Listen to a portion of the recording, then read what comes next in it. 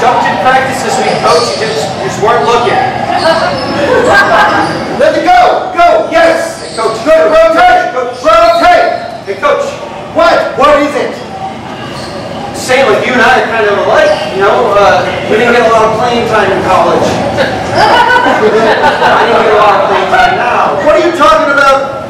I've been looking up your stats online. Get to the point. Yeah, I mean, 13% from the 3-point line, 6 minutes a game. Maybe you just need someone that believes you anymore.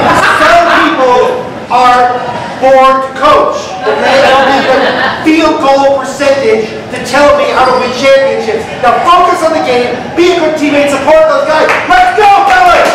Get down. That's it. That's it. Kind of a bummer that you missed your whole junior year. Yeah, you got caught smoking weed out of a traffic cone. I mean, you were right in front of a cop, Coach.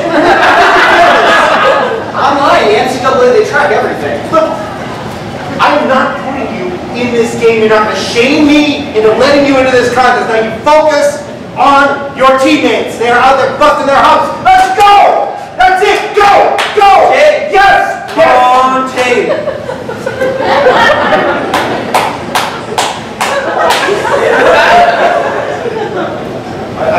Coach, I found another thing kind of basketball related. It was a novella you wrote.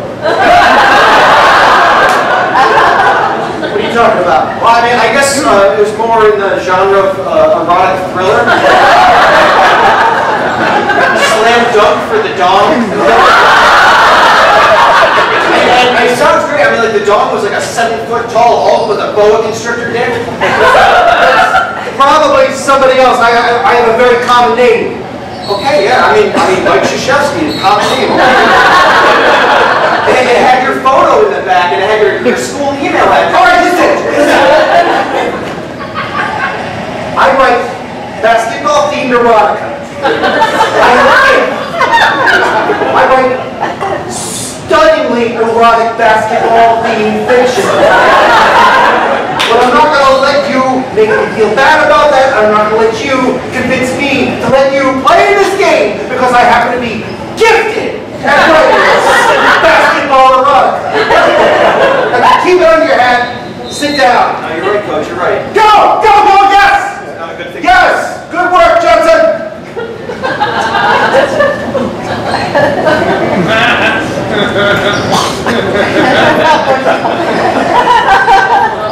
Chapter 1. His throbbing rod. Julius Irving saunters to the free throw line with just seconds to go and the game on the line. Beads of sweat roll down his soft cheeks as he tries to focus and put the game away. But he can only think of one thing. Full penetration.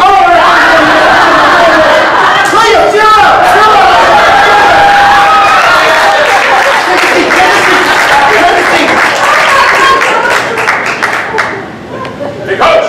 Yeah, what is it, Williams? Hey, you know, it might not be the right time, but just wanted to tell you, you know, your books really helped me through a lot of tough times. I was raised an orphan, and you know, I never really had anybody to give me the sex talk, and well, you know, the books really taught me a lot. All right, that's it. Time out! Time out! Time out! But guys, circle up! Circle up! Circle up! Huddle up! In fact, give me this. All right, everybody in the arena.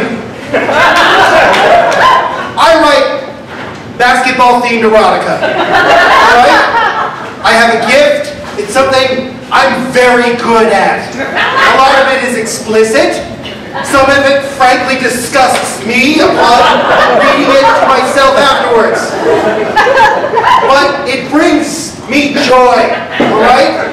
And I'm not going to stand here in front of my team and these assembled fans and allow myself to be blackmailed because I see we're down by 42 points. And I'm not going to be blackmailed into playing you guys because I'm trying to keep a secret anymore. This is who I am! That's a tech, Coach! Oh, you're out of control! You want to know a technical foul? I'll tell you a technical foul. I will recite to you from my book, Technically Foul, a basketball story.